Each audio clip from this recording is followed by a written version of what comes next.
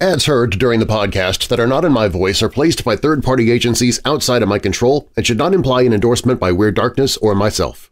Stories and content in Weird Darkness can be disturbing for some listeners and is intended for mature audiences only. Parental discretion is strongly advised.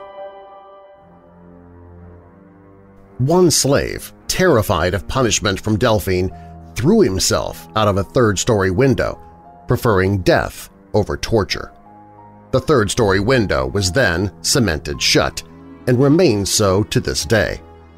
The other report was regarding a 12-year-old slave girl named Leah.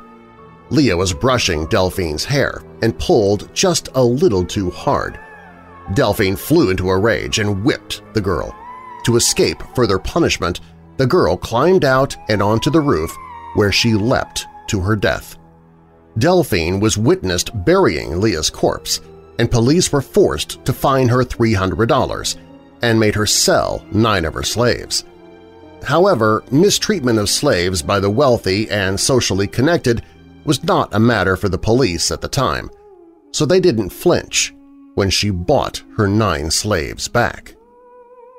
I'm Darren Marlar, and this is Weird Darkness.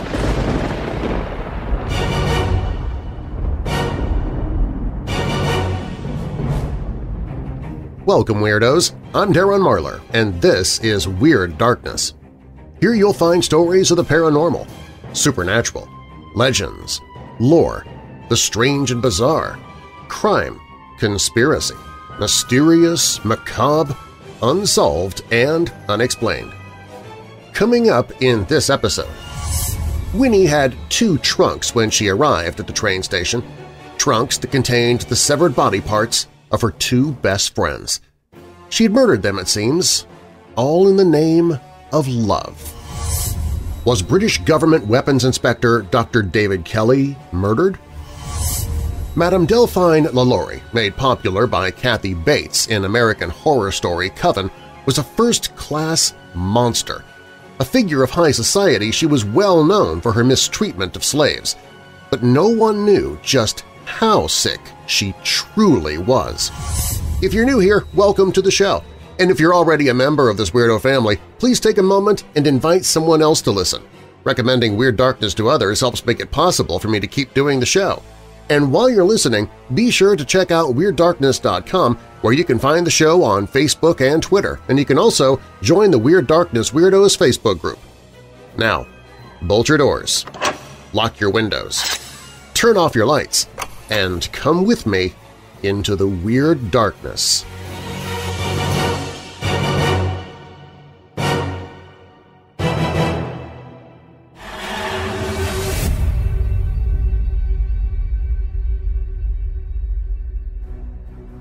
Delphine LaLaurie was born Marie Delphine McCarty on March 19, 1787, in New Orleans, Louisiana, as one of 5 children in Louisiana's Spanish-occupied territory. Her father, Louis Bartholomew McCarthy, was an Irish immigrant, and her mother, Marie Jean, was a Frenchwoman. Louise shortened the family's surname to McCarty, and together they all immigrated to the United States in 1730. They lived in the white Creole community and engaged in many profitable ventures.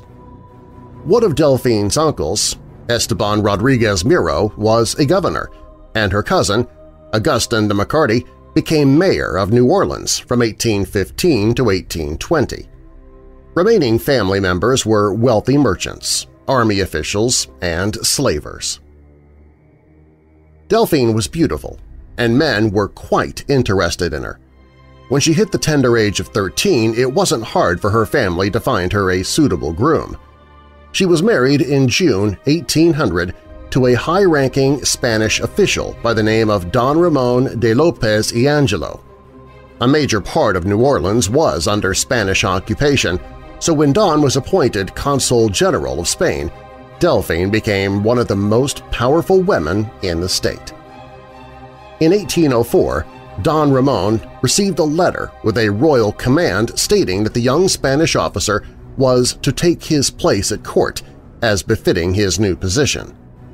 Don Ramon and a very pregnant Delphine departed the United States and paused in Havana, Cuba. While there, Don Ramon became very ill and died just days before his daughter was born. She was named Marie Delphine Borja Lopez y Angela de Candelaria, but became best known in her later years as Borquita, meaning Little Borgia, from the fact that she was named after her father's grandmother. Widowed and with a newborn baby, Delphine returned to New Orleans where she lived comfortably in her mansion. In 1808, she married a second time to one of the richest men in the region, who was also a well-settled merchant, banker, and lawyer. Jean Blanc bought them a house on Royal Street, which became known as Villa Blanc. He and Delphine had 4 children: Marie-Louise Pauline, Louise-Marie Laure, Marie-Louise Jean, and Jean-Pierre Pauline Blanc. Delphine remained a figure of high society, spending time with the other socialites. Her marriage to Jean Blanc did not last long, albeit longer than her marriage to Don Ramon. In 1816, Jean Blanc died after just 8 years of marriage. She remained a widow for the next 9 years, and that was when she met Dr. Leonard Louis-Nicole LaLaurie. He had come to New Orleans from Villeneuve-sur-Lot, France, and was ready to set up a practice. Although he was much younger than Delphine by 20 years, the couple were married on June 12, 1825. As a busy doctor, Leonard was not at Delphine's side often. In 1831, Delphine purchased a 3-story mansion at 1140 Royal Street in the French Quarter, complete with attached slave quarters. She lived there with Leonard and 2 of her daughters, as her other children had moved on and married, while maintaining her central position in New Orleans society. The LaLauries maintained several slaves in their attached quarters. While out in public, Delphine was often observed being generally polite to black people and even concerned for her slaves' health. She had even mamooted 2 of her slaves, Jean Louise in 1819 and Devines in 1832. However, other accounts of her treatment of slaves was not so kind. For example, British social theorist and Whig writer Harriet Martineau wrote in 1838 that she had witnessed Delphine's slaves to be singularly haggard and wretched. She also wrote that public rumors about Delphine's mistreatment of her slaves were so widespread that a local lawyer had to visit her home to remind her of the laws for the upkeep of slaves. However, during his visit he found no evidence of wrongdoing or mistreatment of slaves. Beyond the treatment of her slaves, Delphine was having marital problems. Neighbors reported hearing loud arguments and noises coming from the home. In 1834, the couple officially called it quits, and Leonard moved out of the house. It is said that after 3 tragic, failed marriages, Delphine went mad. Rumors spread about Delphine's slaves living in constant fear as she mistreated them a lot. One rumor claimed that she kept her 70-year-old cook chained to the stove, starving. Another claimed she kept secret slaves for her husband to practice Haitian voodoo medicine on. 2 reports of mistreatment are on record as being true. One slave, terrified of punishment from Delphine, threw himself out of a 3rd-story window, preferring death over torture. The 3rd-story window was then cemented shut and remains so to this day. The other report was regarding a 12-year-old slave girl named Leah. Leah was brushing Delphine's hair and pulled just a little too hard. Delphine flew into a rage and whipped the girl. To escape further punishment, the girl climbed out and onto the roof, where she leapt to her death. Delphine was witnessed burying Leah's corpse, and police were forced to fine her $300 and made her sell 9 of her slaves. However, mistreatment of slaves by the wealthy and socially connected was not a matter for the police at the time, so they didn't flinch when she bought her 9 slaves back. Then, on the afternoon of April 10, 1834, the LaLaurie mansion went up in flames. When police and marshals barged into the house to get the fire under control, they found a 70-year-old slave woman chained to the stove, while Delphine frantically tried to save her valuables. The police set the woman loose, and she led them up to the attic, where it was believed that slaves would go and never return. There, they found 7 slaves, tied with spiked iron collars. As the authorities were releasing the slaves, they discovered that their bodies were badly mutilated with their limbs deformed, and in some cases their intestines had been pulled out of their bodies and tied to them. They also discovered discarded corpses and mutilated body parts. Other slaves were found chained in their quarters. Once the fire had been extinguished, the 70-year-old woman confessed to setting the fire because she was afraid of the punishment Delphine was going to give her. Those that had helped free the chained-up slaves were indignant, and on April 15th, a mob charged the LaLaurie mansion and began to wreck it. They were only dispersed when a company of the United States Regulars, or the Regular Army, were called out by the helpless sheriff. During the chaos, Delphine and Leonard took off to their carriage and escaped the city with their Creole black coachman, Bastien, driving. It was written in 1838 by Harriet Martineau that they fled to a waterfront and boarded a schooner. They traveled to Mobile, Alabama, and then to Paris. While the LaLauries made their escape, a mob of nearly 4,000 townspeople ransacked their mansion, smashing windows and tearing down doors. The slaves were taken to a local police station, where they detailed the atrocities carried out on them. They told tales of Delphine performing medical experiments on them, including removing their skin, breaking bones and setting them into peculiar positions, amputating limbs. They were forced to wear spiked collars, spoke of an exposed brain being stirred with a stick, and of a friend having their lips sewn shut after Delphine placed animal feces in their mouth. The slaves were then presented for public viewing, which fueled the rage already burning within the townspeople. By the time it was over, the LaLaurie mansion was in ruins. Neither Delphine nor Leonard ever returned to New Orleans. She was respected and lived a good life in Paris until the day she died. Her death is somewhat of a mystery.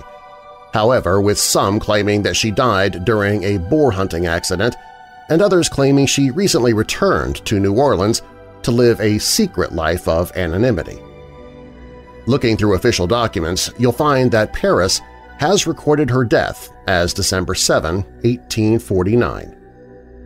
Unsettling, however, is the old cracked copper plate found in the late 1930s in the New Orleans St. Louis Cemetery, bearing the name LaLaurie Madame Delphine McCarty. The inscription, in French, claims that Madame LaLaurie died in Paris on December 7, 1842. To this day, the remains of Madame Delphine LaLaurie have never been found.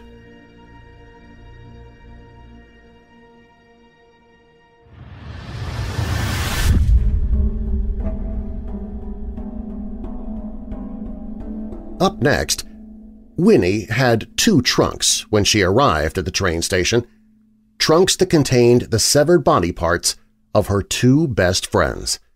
She had murdered them, it seems, all in the name of love. That story and more when Weird Darkness returns.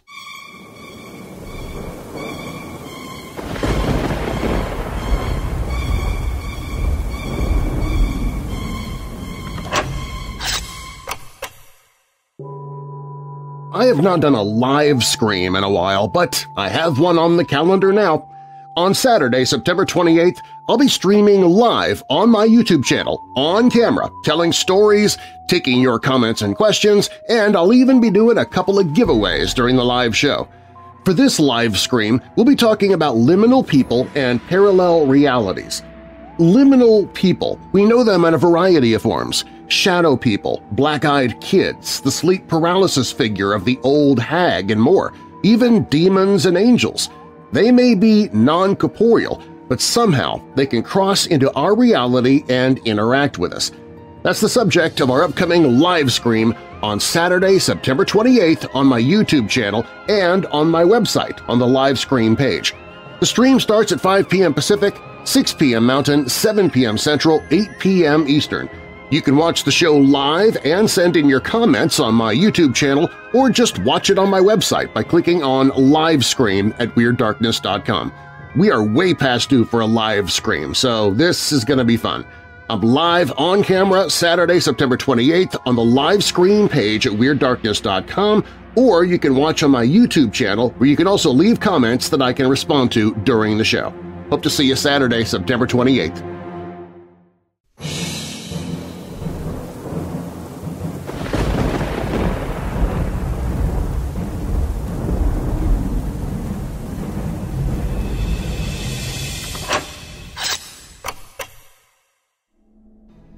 On October 18, 1931, Winnie Ruth Judd, an attractive 26-year-old secretary from Phoenix, Arizona, arrived by train in Los Angeles.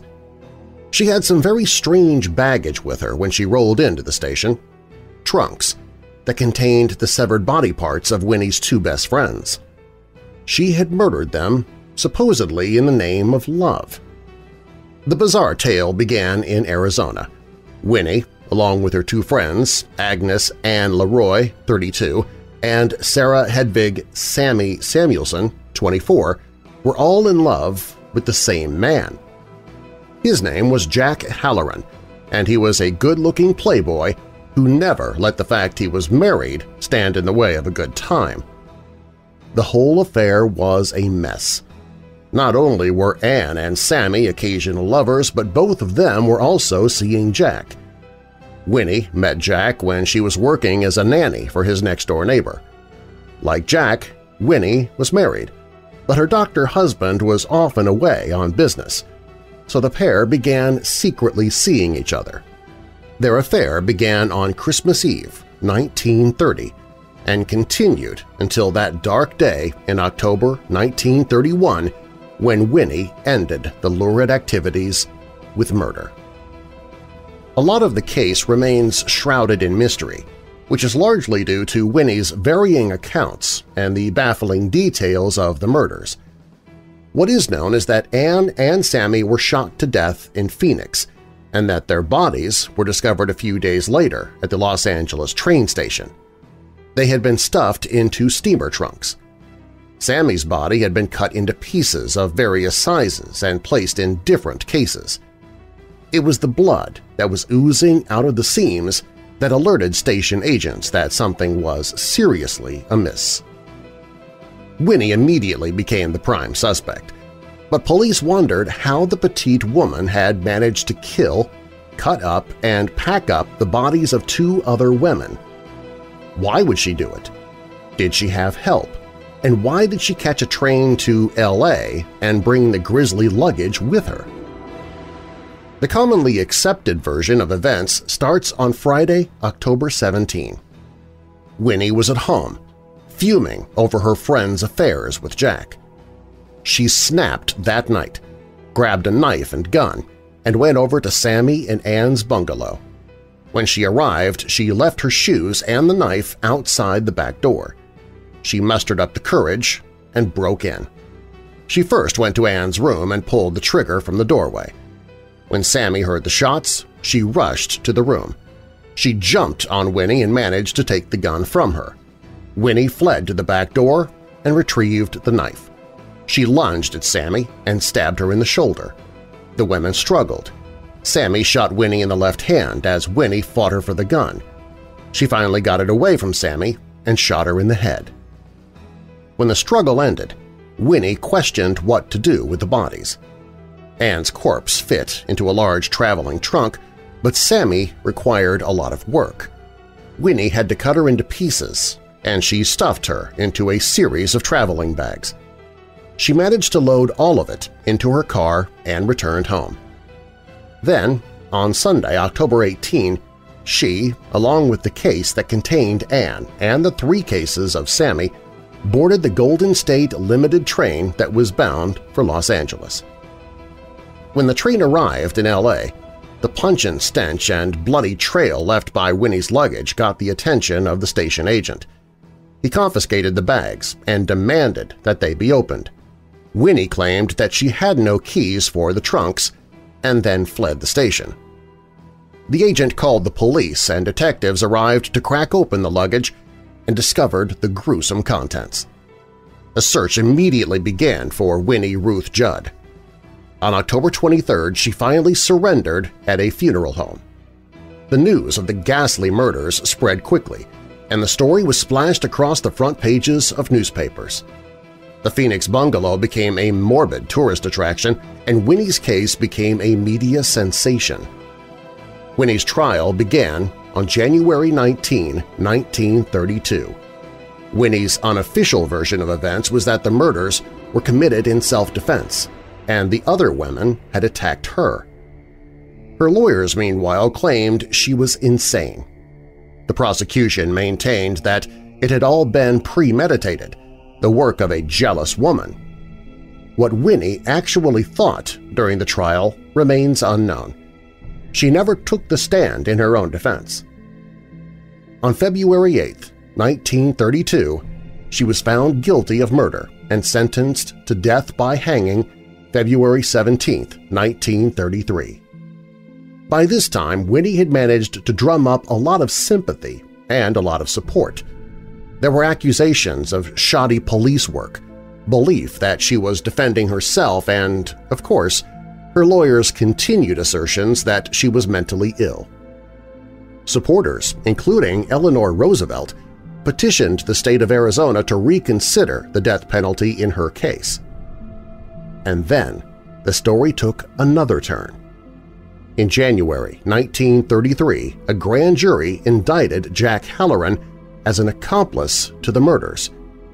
Winnie became the star witness in the preliminary hearing that followed the indictment.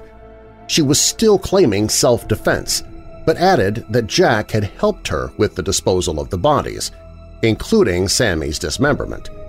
It had been Jack's idea, she said, that she would board a train with the bodies and travel to L.A., where another accomplice would get rid of them for good.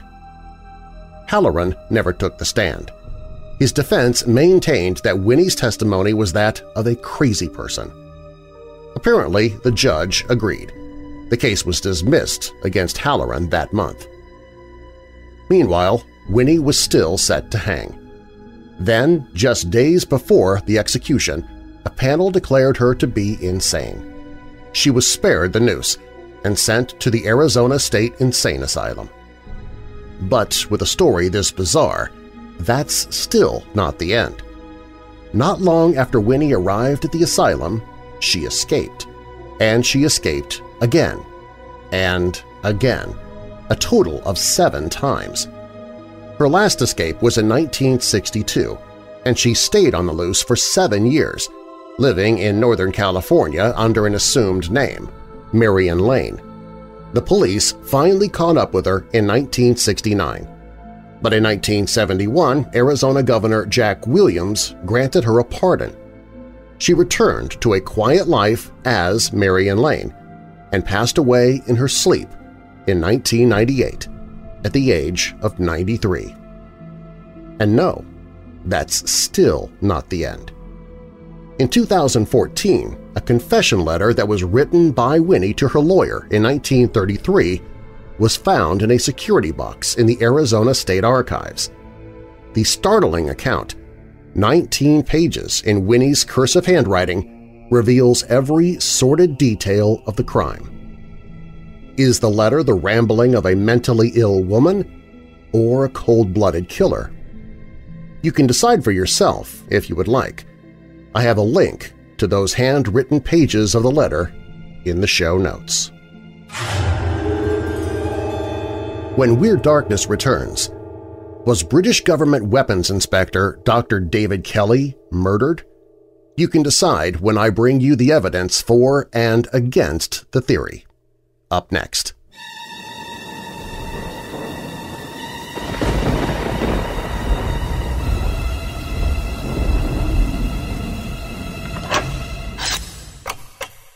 Hey, Weirdos! Ooh, honey. Oh, hey there, it's me, Darren Marlar. What are you doing here? I'm here to tell people about the next Weirdo Watch Party. You don't remember me. Are you kidding? You're Bela Lugosi, you're a legend! That's why we're showing your film, Spooks Run Wild, on Friday, September 27th. We ain't waiting for nothing, we're going right now. Well, you can visit the page right now if you want to. The Monster Channel page does have horror movies and horror hosts 24 hours a day, but the movie I'm here to tell you about is just Friday night, September 27th. It's hosted by Horror Hotel's Lamia the Vampire. She's a vampire like Bela Lugosi. It says here that in the night he prowls about seeking new victims, and in the daytime he sleeps in a coffin. Well, let's wait till daytime. The East Side kids hear about a monster killer roaming the countryside, and when one of them gets shot… I don't think that's funny, but anyway, when one of them gets shot, they seek aid at an old mansion, and they run into Bela Lugosi. You scared the health out of me. Did you just say scared the health out of you? Haven't heard that one before. Anyway, the fun begins Friday night, September 27th at 7 p.m. Pacific, 8 p.m. Mountain, 9 p.m. Central, 10 p.m. Eastern on the Monster Channel page at WeirdDarkness.com. The Weirdo Watch Party is always free to watch, so tune in at showtime, watch the movie with me and all the other Weirdo family members, and even join the chat during the film for more fun. We're always cracking jokes during the movies, and this is a horror comedy, so it'll be even more fun. It's Lamia from Horror Hotel presenting Bela Lugosi in the horror comedy Spooks Run Wild, Friday night, September 27th. You can see a trailer for the film now and watch horror hosts and B-horror movies for free anytime on the Monster Channel page at WeirdDarkness.com. That's WeirdDarkness.com/TV, and we'll see you Friday night, September 27th.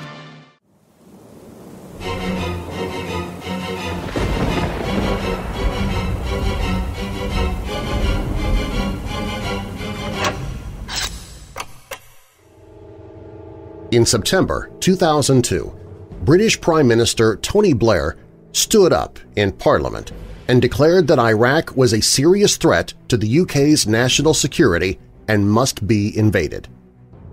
Waving a dossier of intelligence, Blair said Iraq was capable of striking British forces with weapons of mass destruction within 45 minutes. The intelligence later would be shown to be false, but on the basis of the dossier, the UK Parliament approved the invasion of Iraq in March 2003. In May 2003, journalist Andrew Gilligan reported on BBC Radio that he had learned from his sources that the Blair government had sexed up the dossier in order to exaggerate the threat Iraq posed. This caused a storm of controversy, and Blair's government fiercely attacked the BBC over the report. Gilligan's source was quickly revealed by the media as Ministry of Defense weapons expert Dr. David Kelly. Kelly was an expert in biological warfare and a former UN weapons inspector.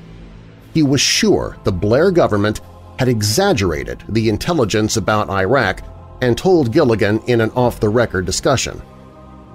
On June 15th, Kelly was summoned to appear in front of a parliamentary committee where he was intensely questioned about his actions. 48 hours later, he was dead. Kelly, it seemed, had committed suicide. He had gone for a walk in the woodlands near his home, slit his wrists, and overdosed on painkillers. Kelly's death plunged the Blair government into a major crisis, and the next day they launched an official investigation, chaired by Lord Hutton. Its remit to investigate the circumstances surrounding the death of Dr. Kelly. There was speculation that perhaps Kelly had been hounded to his death, even murdered, by some element of the government or intelligence services. Kelly's exposure of the government's lies over Iraq's weapons of mass destruction had cost him his life. Did the strain of being barraged in public by politicians and revealed as the source of Gilligan's story put an unbearable strain on him? Or had he been assassinated by some sinister forces within the government, seeking to silence him for exposing the lies that led to an illegal invasion of Iraq? Was Dr. Kelly murdered? On the morning of the 17th of July, Kelly sent his friend, American author Judith Miller, an email. In it, he complained ominously that there were many dark actors playing games. In other emails he sent at the same time, Kelly does not sound like a man about to end it all. He says how much he's looking forward to getting back to work and mentions his plans to travel to Iraq the next week. Kelly took a phone call mid-afternoon, then left the house at about 3:20 p.m. Just before midnight, after not returning, his family reported him missing. Dozens of police, neighbors, and volunteers soon formed search parties and set out to find Kelly. There is, however, reason to believe he was already under surveillance before he went missing. The scientist had become the focus of a huge political and media storm, one with international repercussions. The day before, he was even interrogated by MI5 in a safe house. Kelly had already told friends he feared his body would be found in the woods and was reportedly working on a tell-all book about WMD. He was both a target and a potential security threat. He must surely have been subject to some as-yet undisclosed surveillance operation. The police seemed to think so.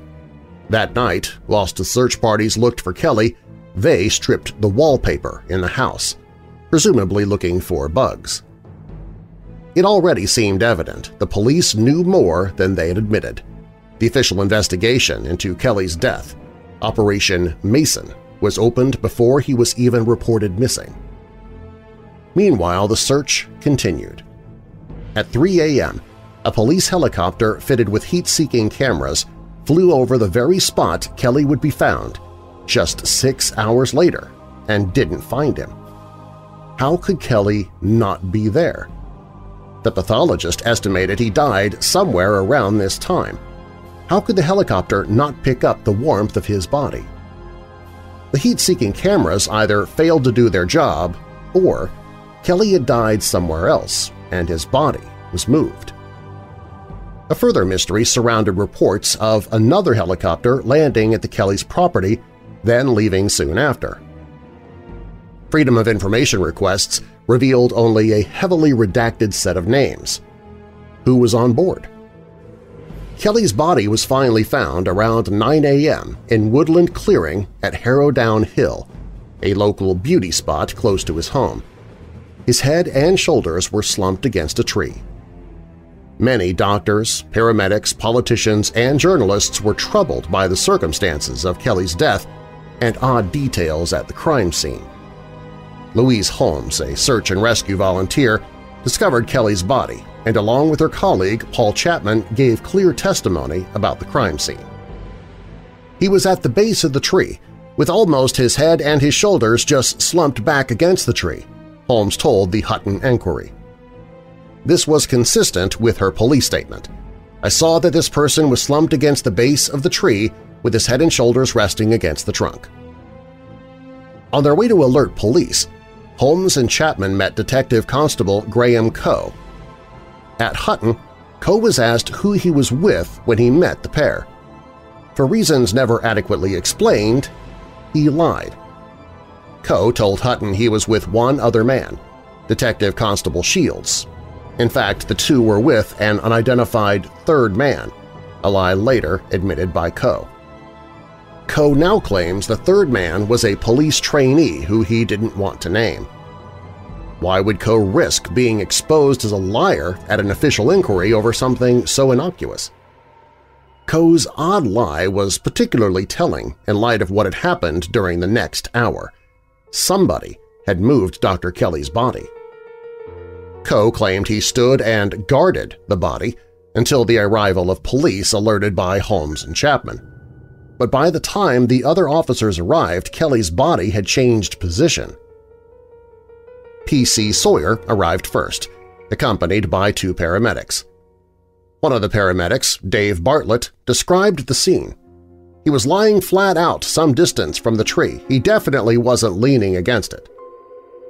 Kelly was now so far away from the tree that Bartlett was even able to get in behind Kelly as he checked for signs of life. Who had moved Kelly's body, and why?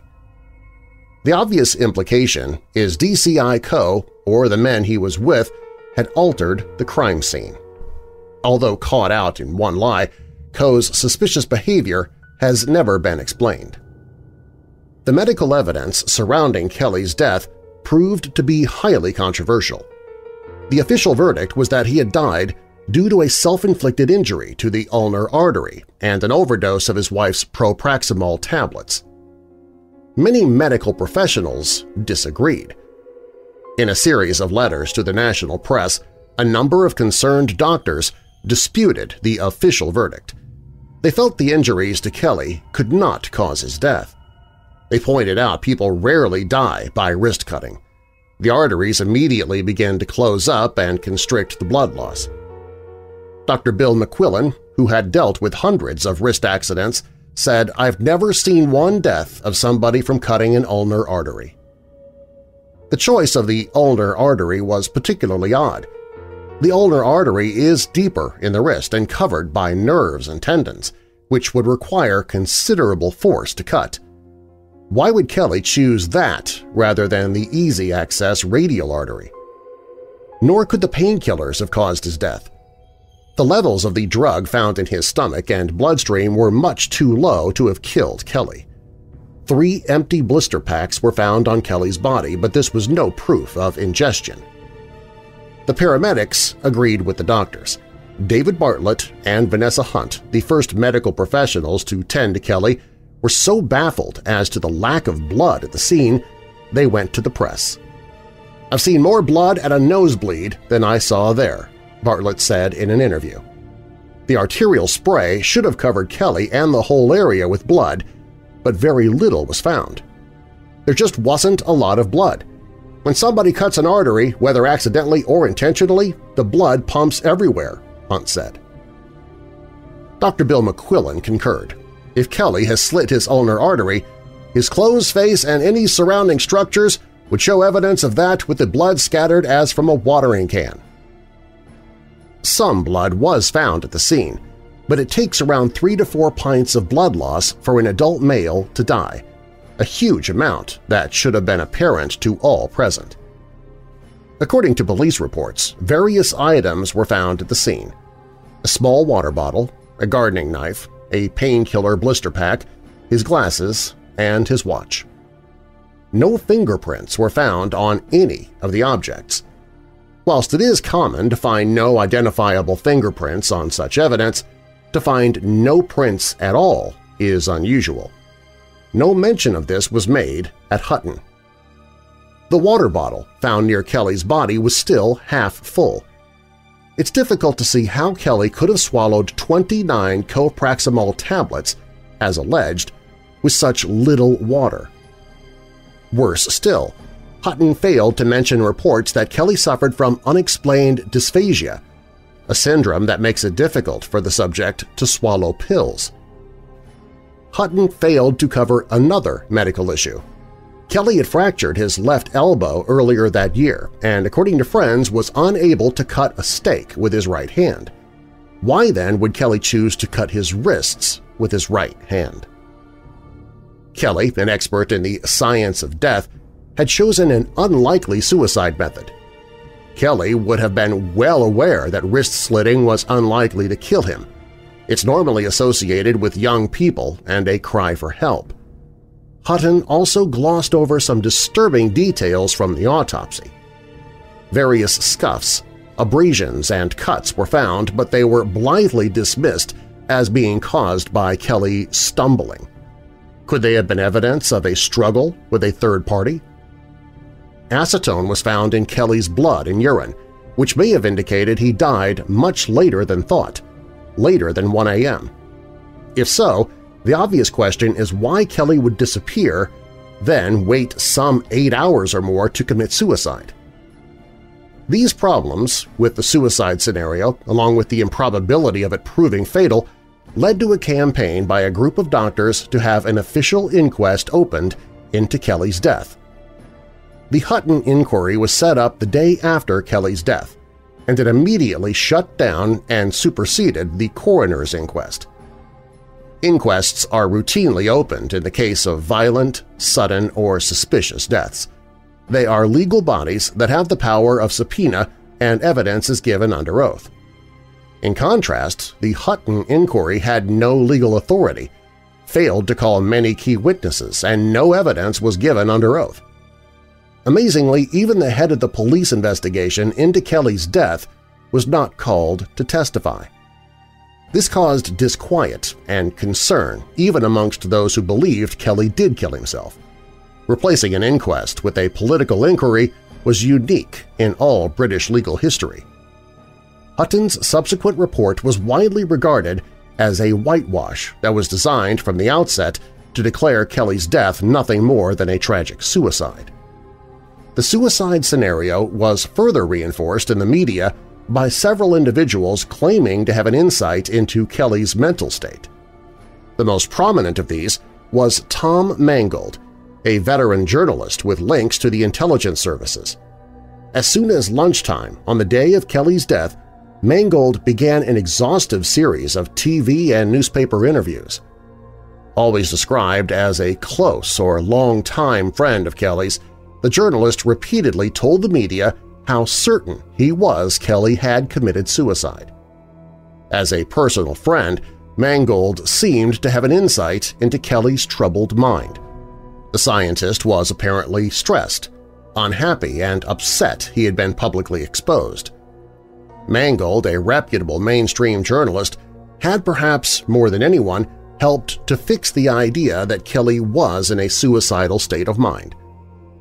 However, it soon became clear that Mangold was, at the very least, exaggerating his relationship with Kelly. At Hutton, it was revealed Mangold had actually known Kelly just 5 years and met him only a few times. Kelly was strictly a contact who he had talked to occasionally regarding stories he was working on. Why then did Mangold bombard the media with interviews claiming to be a close personal friend of Kelly? Why had he told us with such certainty Kelly was suicidal when he hardly knew him? Many of Kelly's own communications at this time, including one where he rebuffs supposed friend Mangold, actually show him to be optimistic and looking forward to getting back to work. He was also a hardened UN weapons inspector, used to dealing with intense pressure and confrontation. The idea he was so troubled by the media attention that he killed himself seems very unlikely. Mangold's tireless attempts to portray Kelly as suicidal appeared to be a part of a larger media campaign to rubbish the idea that his death could have been murder.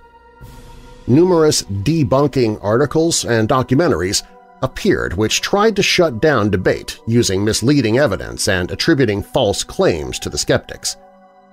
MP Norman Baker, who wrote a book alleging Kelly was murdered, provoked some positive news coverage but was largely singled out for ridicule.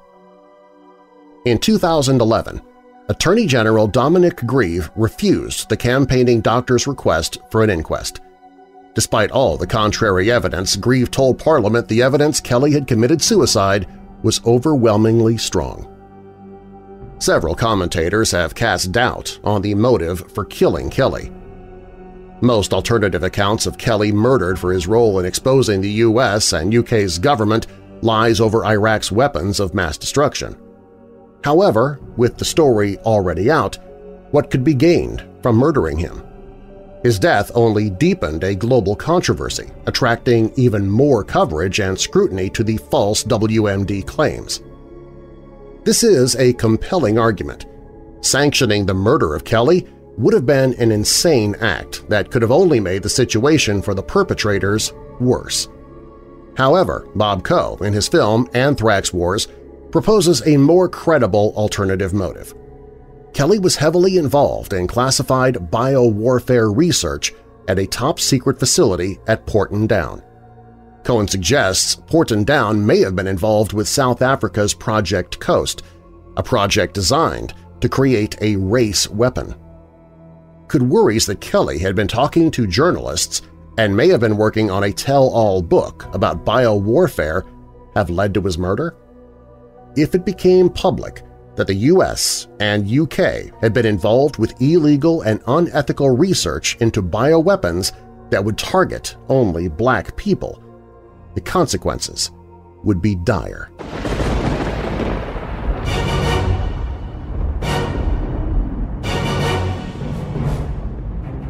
Thanks for listening. If you like the show, please share it with someone you know who loves the paranormal or strange stories, true crime, monsters, or unsolved mysteries like you do. You can email me anytime with your questions or comments at darren@weirddarkness.com. Darren is D-A-R-R-E-N. And you can find the show on Facebook and Twitter, including the show's Weirdos Facebook group on the Contact Social page at weirddarkness.com. The following stories in this Weird Darkness episode are purported to be true. The Monster of Royal Street, Delphine LaLaurie, is from The Scare Chamber. Many Dark Actors, Dr. David Kelly, is from The Unredacted. And Winnie Ruth Judd, Trunk Murderess, is from Troy Taylor. You can find links to all of these stories in the show notes. Weird Darkness is a production and trademark of Marlar House Productions. And now that we're coming out of the dark, I'll leave you with a little light. Titus 2 verse 11, "For the grace of God has appeared that offers salvation to all people." And a final thought from Vasil Montaneu. Doubt is the enemy of the soul and the biggest threat to the humane. It should be taken with the greatest type of seriousness and eradicated without mercy. I'm Darren Marlar. Thanks for joining me in the Weird Darkness.